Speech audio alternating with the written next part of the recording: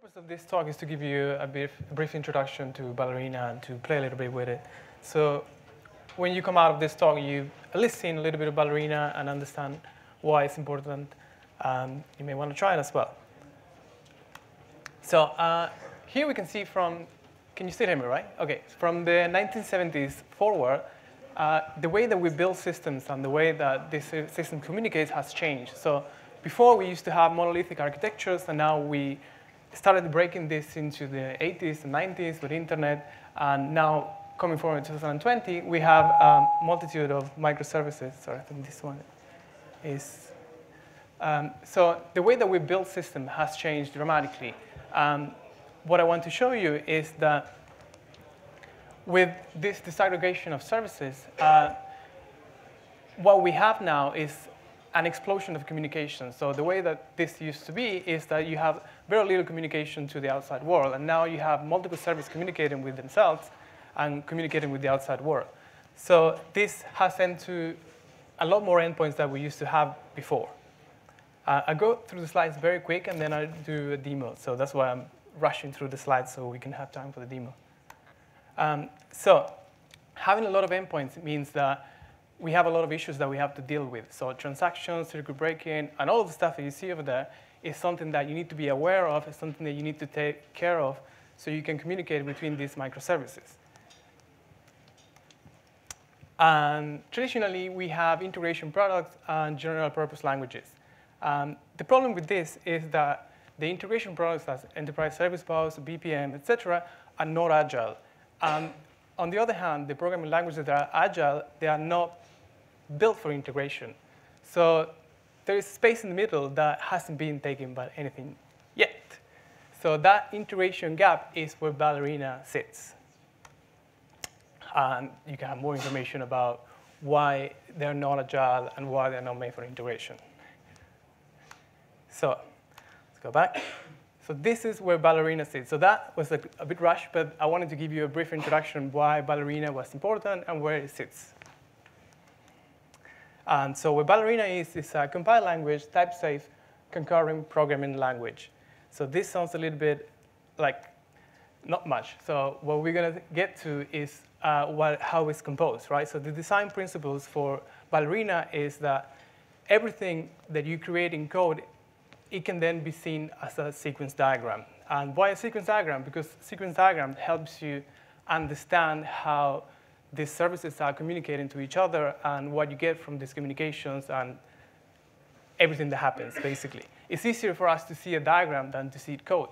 But you can express more elegantly things in code than in diagrams. So it's a bit about two things that you need to understand. So the code generates the diagram, or you can do the other way forward. But to me, in my personal experience, nothing beats code. So that's why it's important to know how to program code. I don't know how many of you still program code, but everything, I mean, computers run code. They don't run diagrams. So code is paramount. Traditional programming languages don't really understand network. They understand files, and obviously in Linux and in Unix, you can map anything to a file, so things work over the network. But those languages were not built with the concept of a network and don't really understand how that works. Ballerina, on the other hand, understands that a network is a network and that a file is a file, and it makes a clear distinction between them. The other things that Ballerina does very well is concurrency. So again, when you are having communications over the network, those communications are not happening instantly. So it takes a bit of time to communicate, to send data, to receive data. So traditionally, programming languages deal this in a very an elegant way. So you create a lot of boilerplate, a lot of wrappers, and you basically create this sort of spaghetti code that you have to deal with what happens, what if this takes too long, what. Ballerina has a very clear way to deal with this that is much better and is very easy to do. The other thing that Ballerina does very well is that understand the latest technologies such as containers and Kubernetes or orchestration. It allows you to basically work with this out of the box. So you don't have to, on a traditional programming languages, these things are beyond the language. With Ballerina, these things are part of the language. OK, so the same things that we've seen before, Ballerina does all of that things that we've seen that were complicated easy. And here we can see some of the extensions that Ballerina has. So Kubernetes, Docker, Jaeger, Prometheus for analytics, and etcd knows about Istio, knows about console, knows about authentication protocols, knows about queues, knows about databases, and it integrates well with IDEs. So I'm going to demo Visual Studio Code, but it works on IntelliJ as well. This is old. This is not the latest version. So the latest version is 103. When I did the slides, this was the latest version. So there's a new version that came last week. But what's important to know is that we are now stable. So over the last 3 years, we've been building Ballerina. And about 2 months ago, we released the first stable version. And we've been doing improvements ever since. And we'll continue to do improvements. And Ballerina runs obviously on Windows, on Linux, and everywhere else, because basically runs wherever a JVM works. So Java runs pretty much everywhere, even on the Land Rover over the moon as well, or whatever they're sending it now. So it could run over there as well. As long as it runs Java, then it can run Ballerina. One thing that Ballerina has is that it has a repository where you can search for modules. So suppose you want to communicate to, I don't know, Ethereum, for example, then you can do it by downloading the Ethereum component from the Ballerina Central. And there is a lot of components created over there. You can quickly search it. So this is, for the people that do programming, similar to when you pull packages from Node or Golang. So it's very similar to that. So you have a lot of extensions already created and already battle tested that you can just pull and start coding right away. So let's do the demo. Sorry, I didn't start. OK, so I don't know how much we're doing with time, because this thing is not running, but 20 minutes. 20 minutes, OK. Let me put this. Try to face this. OK, you can probably do it in less than 20 minutes. So first thing, Ballerina,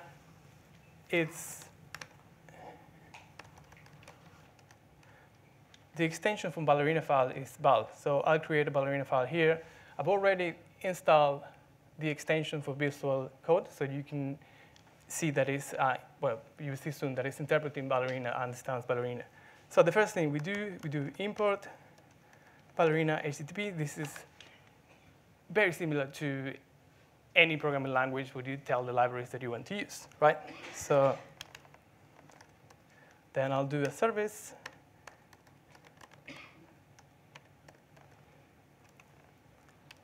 And I'll tell it that I want it to listen on port 8080. Sorry. Once I create the service, I need to tell what resources are available on the service. So think about it as the path when you do browse a website, you have /forward everything else. So so I do HTTP resource, and then because Ballerina is well understood by Visual Code, then it will fill everything. So this is the path that I want to do. So I'll say, well, say hello. This will have a caller and a request. So those who come from a Node.js background know this very well. So basically, I can interact with the request to see what parameters are coming, with the caller to send a response, which is what I'll demo in a second. So now what I can do is I can say, caller, respond with something. And I say, hello, world. OK, so this is going to tell me that there is a problem. And this is responding and not saving that variable anywhere. So I'm not saving that response anywhere. So I'll say var response equals. So because Ballerina builds into a jar file, I can build this now. Sorry.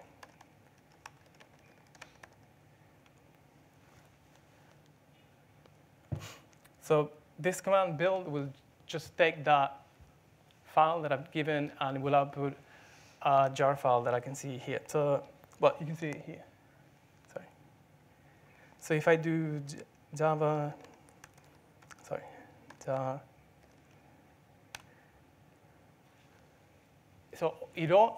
basically, 7 lines of code without doing tricky things like putting everything in one line.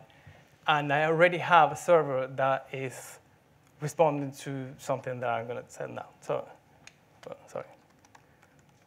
I have something from before. So I can do curl localhost 8080. Then I do the server that I created. Sorry. So this is a bit small for me, so it has to be small for you too. So it responds basically what I created. So not bad for 7 lines of code. So this doesn't do much yet, but so far we can see that things such as a service and connections and respond to that are built in. So what it basically does is saves you a lot of time. There is not a lot of boilerplate that you need to do. Just create the service, create the resource, and off you go. So, but sorry, I'll drink a bit of water.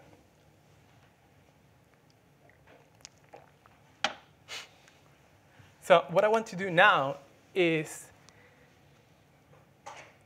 this is only interesting as much as, so a web service is useful when you can send information and get information back. So what I want to do now is transform this GET request into a request that I can send the information. So those of you that know about HTTP and requests know that that's a POST request. So what I'll do now is transform that GET into a POST request and send some data. So with Ballerina, what I have is types. So on web services, objects are not very useful because those of you who know about Corba knows that it gets a little bit messy dealing with objects over the internet. So what we're going to do here is, web services like evolve nowadays to communicate with JSON, which is the language that is very, it's a format that, sorry, not language, it's a format that is very simple to create objects and send objects over the network. So what I want Ballerina to do is to accept that JSON information and process it or do something on it. So Ballerina understands JSON pretty well. So let's do it out of the box.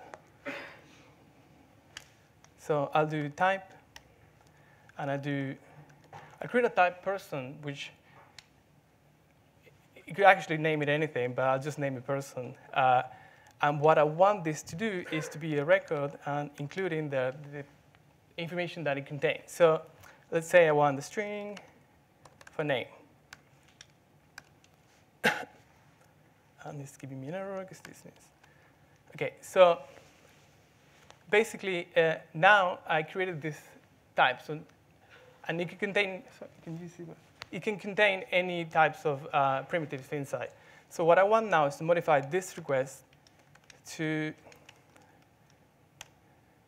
and modify the server and this resource to now accept the post. So I do this. So I don't remember everything from memory, but methods. So say you need to get a post. I can put, it's an array, so I can put all of the methods that it takes. And then body, I want this to contain a person. What it consumes.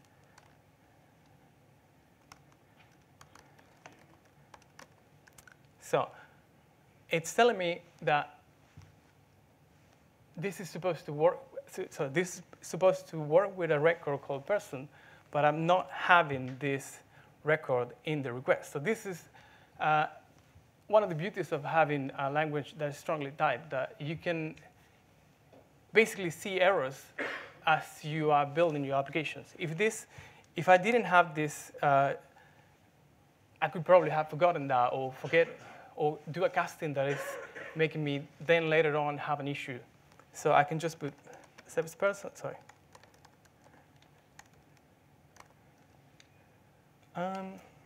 So I can now do hello. I think you are.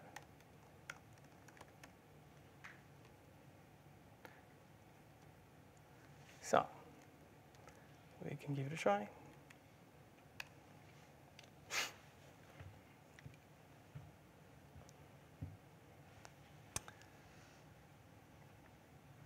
The syntax in curl to send the post request with a content type is a little bit tricky. See if I can remember. So it's curl localhost. I can do that from the previous one, right? So minus x, do post, minus h. This comes from the RSC for HTTP content type. Sorry.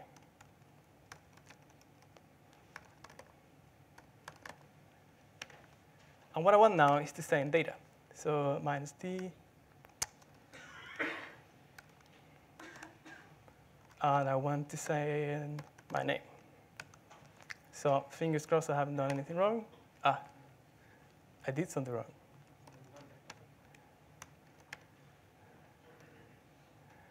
So I forgot to start the service. OK, so I'm using here all my sesh. So that's where you get this. So what I want to know is when there are end-of-line characters and everything. So this is why you get in this thing. So now it's responding to me saying that I think you're Mauro. So this is pretty good, I think, for the amount of lines that we've done. But just the name is not so much. So I want to add int h. So now what I'll do is to send, well, making some mistake again. I'm going to, sorry, first I build it.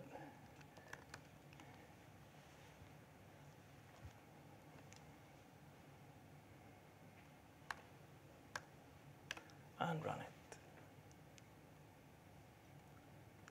So what I want to do now is to send something else. So I'll send h. And I'm actually download. And it's telling me, wait, this is wrong. And you may wonder why it's wrong. It's because I define age as an integer, and then I'm sending a string. So, OK, simple fix. And it's checking that the variables that are set up here are actually the types that I'm sending. And it can do that because it understands the type of variables that I'm using.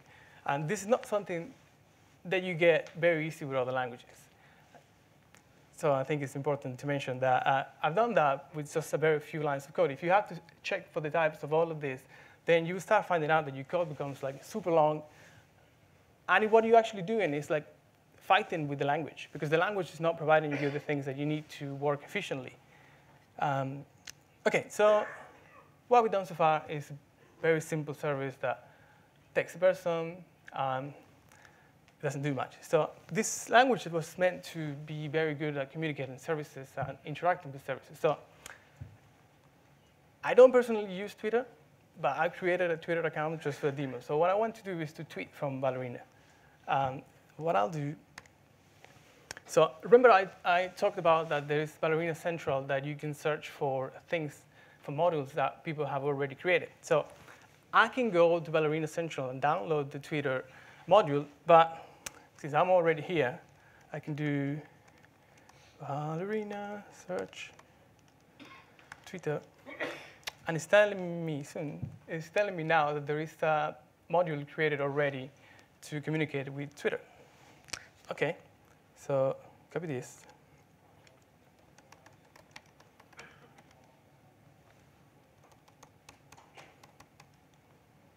So what I want to do now is to pull that package so I can start playing with it on my code. I had some issues before with the internet being a bit slow. So this package actually download instantly on a connection. That is good. OK, so I pulled that package. So it means that I can import it now. Import.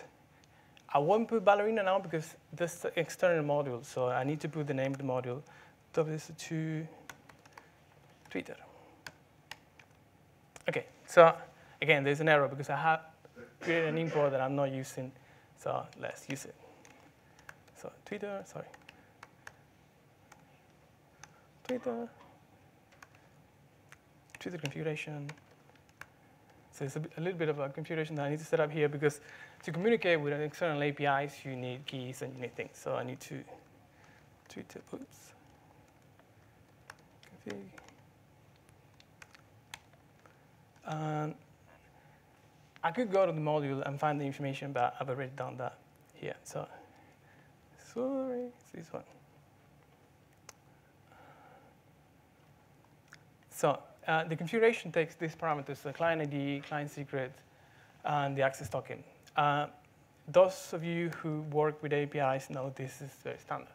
So I'll fill these details later, but let's now work on what I need to do. So let's go Twitter. I'll create a client.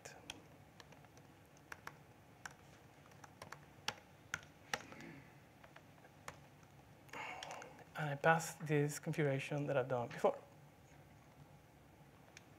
OK, so I haven't filled this in, but already have a client that can deal with Twitter. So let's do a tweet. And I call this Twitter client.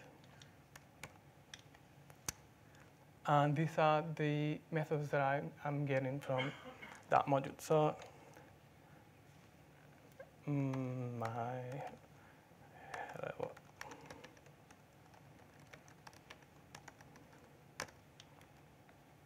OK, so this is all you need to tweet. But it's telling me that there is an error, because tweet actually returns either the status of the tweet or an error, as you can see here.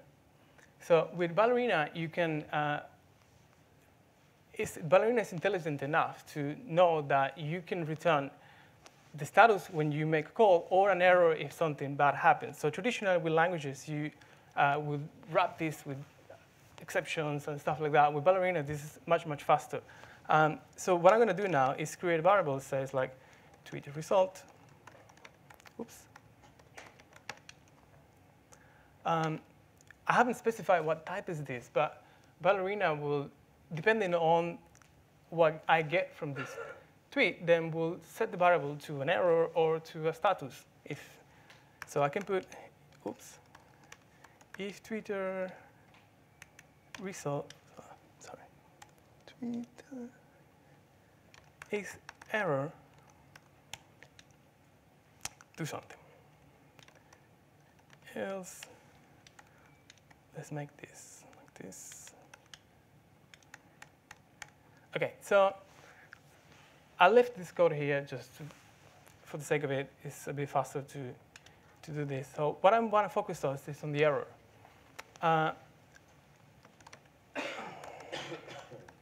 What I'll do now is respond to the client who made the call to the server that there was an error while calling Twitter.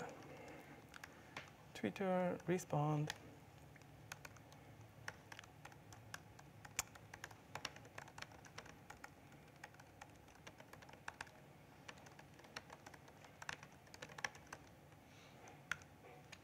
So I put this here. So notice as soon as I type, I only get the methods available to the error. So it understood that this variable was set up to error because I asked for. So it did some safe checking over there to know that this is an error. And now inside that if, it only shows me the things for the error. So there's some intelligent things doing in the background to know that only show me the things from an error. So if I were to check here, tweet the result, I think you are.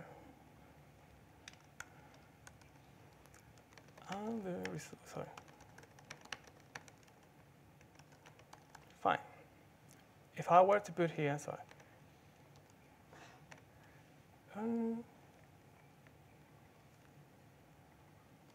I should not get Twitter error because this is not an error that I'm getting on this site. So there isn't any converting to string here, so that's why it doesn't give me anything that I can use here. So let's return it as it is. Sorry, that's my thing. So there probably was something that could convert into string, but it's, I'll deal with this, I'll show you later. So what it's telling me now, this is very important, is that what I'm getting from this service is tainted. So in this concept is that when you get something from an external service, you should do some safety checks on that content. So basically, understand that things could happen over the wire. Somebody could be impersonating that service and sending you some information that you can act upon and then hacking other servers or doing something that is not what it meant to do.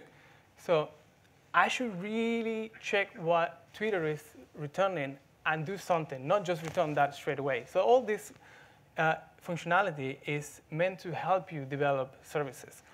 In this case, because it's a demo, because I trust what Twitter sends me doesn't contain anything malicious, then I can untaint the result.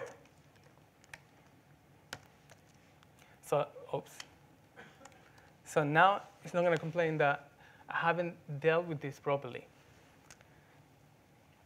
So if we check here, Twitter result, I get all the methods that I get that are not on the error. So these are the results that I'm getting if the call to Twitter was successful. So for now, let's leave it there. So the only thing I need to do is to fill these details. So could you please look the other way around so I put my details? No, I'm not going to do that. Sorry. So what I'll do here is just use config. Sorry, I'm cheating a little bit, but I don't want to type all of this. So it's very easy. So all I do is say, read this configuration from a secret and complaining that I haven't done the proper import. So, OK, I'll do the proper import. Ballerina. OK, now this will actually fail if I run it like this because I haven't actually copied. Sorry. I haven't actually copied my secrets. The way you create secrets with Ballerina, to do it live, I'll have to show you the real data, so I'm not going to do it, but I'll show you how it actually does it. So Ballerina encrypt will enter a value, so I'll say like Mauro, whatever, and then a secret password, so I'll say whatever. This is just a test, so let's put a test. And then it's telling me that, OK, so I've encrypted that variable, sorry, that value, and now you can put this in a configuration file. So if I actually open this configuration file, you see that I've done this previously with the keys for my Twitter account. So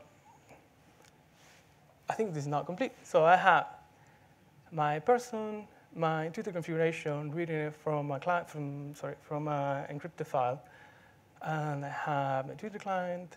OK, so let's give it a go.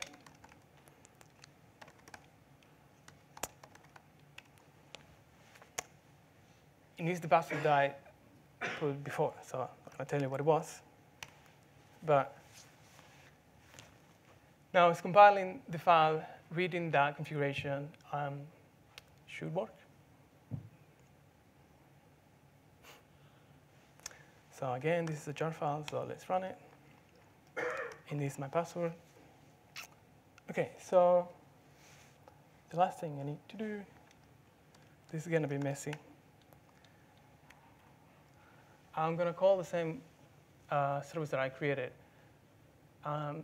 It's telling me that I think it's Mauro. But what I actually wanted to show you is like if you posted something on Twitter. So let's go to my Twitter. So I don't really use Twitter, but I created a Twitter account for this demo. So if I refresh, I hope to see a tweet that I just created. I don't know if you can see. So it actually did create a tweet. So great. Again, I did this with very few lines of code. And imagine if this was a very complicated communication that you're doing with many services. Things may get a little bit tricky. And you may not, because it's so simple here, then you understand everything. But the beauty of Ballerina is that it can generate a sequence diagram. So you can see what Ballerina has created for us. So it's actually, I need to make this a bit bigger. So I usually run it at a much higher resolution. So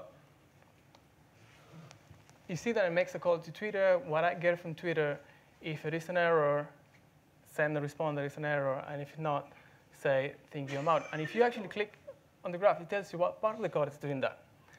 Now, this is incredible. And imagine, like, you're building very complex microservices. And what this is going to allow you to do is to see how these services are communicated in real time. No longer you're going to have the problem that your sequence diagrams are outdated.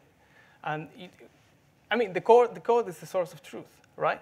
This is what the computer runs. And this is going to auto-generate the diagrams for you. So I think that's pretty good. OK, so this is what I wanted to show you. And I hope you like it. But there's one thing more I wanted to show you. So far, I've shown you that it does a lot of things for you, that it's easy to work with Ballerina, that you don't need a lot of boilerplate. And I'm dealing with errors. I'm doing a lot of things in here. But I haven't shown you how it really understands containers, how it really understands orchestration. So let's do a little bit of that. So I'm going to kill this. This is going to be messy. So if I wanted to run this on Kubernetes or on a service, on one provider, I need to pack this into a Docker machine. Then I need to create, I mean, basically, I need to put all the stuff in a configuration file and let it run. So, but Ballerina can help us with that. So I can do import Ballerina Docker. I can annotate that from here. So first thing I need to do is, because the container needs to know which port is running, so I'm going to change this a little bit. So I'll put it here and then remove it from downstairs. So HTTP.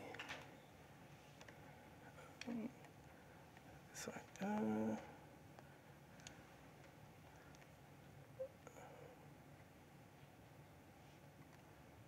So I'll just copy it from here. Oops.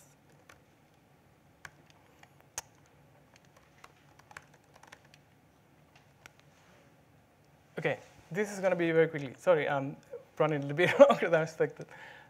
So I think I haven't done anything wrong. OK, so what I'll do now is just annotate it very quickly. So I'll do Docker config and what Docker needs. I don't remember everything, so let's do name. Hello world. I'm going to do the version of this image that I'm creating, version 1.0. This is actually running a configuration file. Remember when I put my credentials. So again, this is, I don't want to do it from 0, so I'll just copy from here. So I rehearsed this, and I made a mistake there. So I'm covering my back. It's basically copying that configuration file. And then Docker expose. I'll do the decrypted one, so I don't have to put the password when I'm doing it. So Ballerina build. So now, oops. OK. So now because I'm running this in a container, I need to be a little bit more careful, even the data that I'm sending to connect into it. So I'm going to untaint this variable that I'm sending from a name. It's actually not being used much, though. There, but OK. So what it does now is it's compiling that code, but it's actually going to do a little bit more now. Hopefully, we'll be able to see it before it gets too late. So it's going to build the Docker images for me. And if I were doing this Kubernetes, that is possible, and it's very easy to do as well, it would generate all the YAML files that you need to do a deployment on Kubernetes. It will give you just the code that you need to paste to run that Kubernetes service. And you can annotate to say, like, I want this to be an old port, how many CPU processing power I need, how many restrictions I'm putting on the memory, et cetera. OK, as time police, I have to give you 1 more minute. OK, let this do the image. I had issues doing this before because it needs to pull obviously you pull an image from Docker, and the connection here is terrible. But things crossed. I've already done this offline, so I can just put the code otherwise. Let's give it 10 more seconds to see if it works.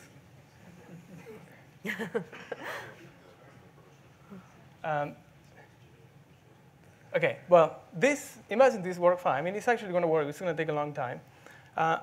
What it will give me is, sorry, let's cancel this for now. It's going to give me this command, right? So I can run this directly. And if I do docker ps, you see that my container is running here. Twitter won't allow me to post the same tweet twice. So I'm going to delete this one. So if I now make a call, this is actually going to the container.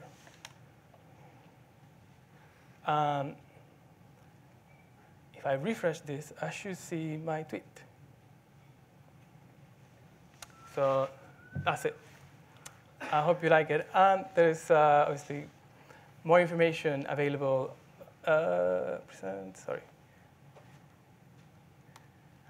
Ballerina.io, GitHub, etc. Thank you. Thank you.